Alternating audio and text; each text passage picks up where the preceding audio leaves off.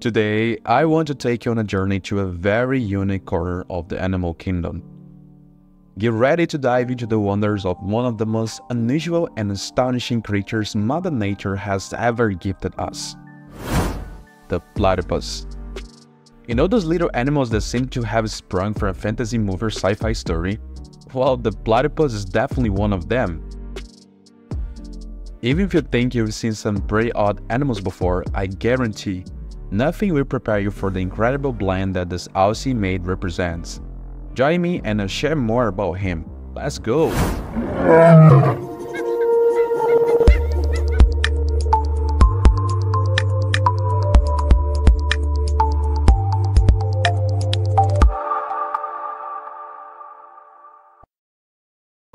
Let's start from the beginning. Imagine for a moment that you're playing a game of creating animals and decide to mix parts from various creatures. You take the flat and broad bill of a duck, the agile and streamlined body of an otter, and the sturdy, flat tail of a beaver. Sounds like a wild college project, doesn't it? But believe it or not, that's the peculiar and unparalleled look of the platypus. But it's not just about the looks. The platypus's bill, besides being an excellent tool for digging and foraging on the river, has a surprising capability. It can detect electrical fields produced by the movements of its prey. Yes, the platypus uses this electrosensory ability to find tiny aquatic animals, even dive in complete darkness. Speaking of diving, the platypus's webbed feet are another highlight of its anatomy.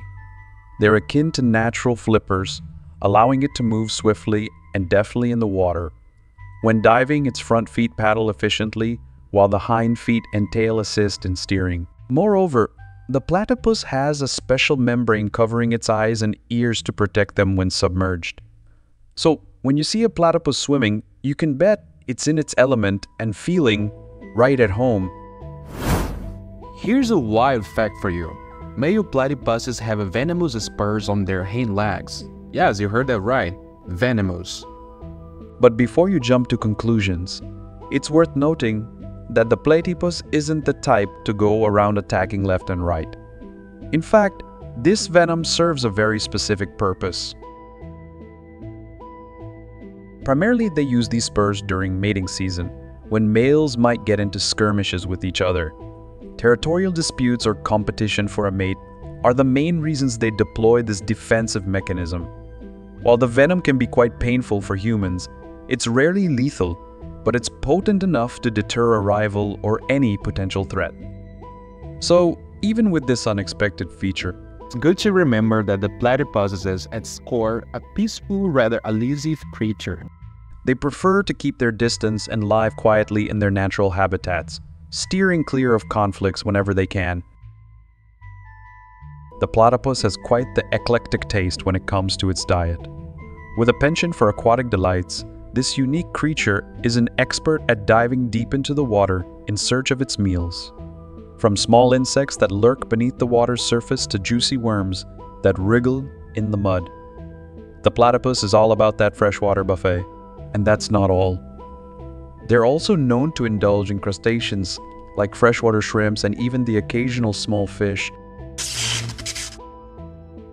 Now, here's a nifty trick up their sleeve. Or should I say, under their belt. Once the platypus manages to snatch its prey, it doesn't gobble it up immediately. Instead, it stores the food in special cheek pouches, somewhat like a hamster. This allows the platypus to continue foraging for more food, optimizing its hunting trips. Only when it resurfaces and finds a safe spot does it settle down to relish its accumulated treats. Quite the efficient and clever forager, wouldn't you say?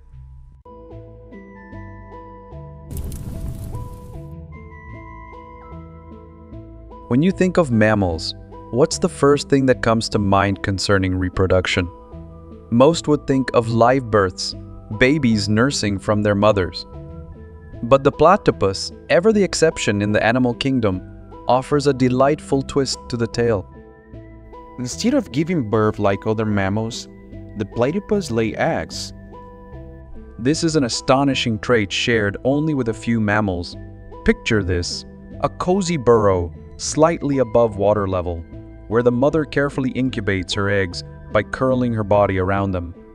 After about 10 days, these eggs hatch, revealing tiny, vulnerable offspring. But the surprises don't stop there.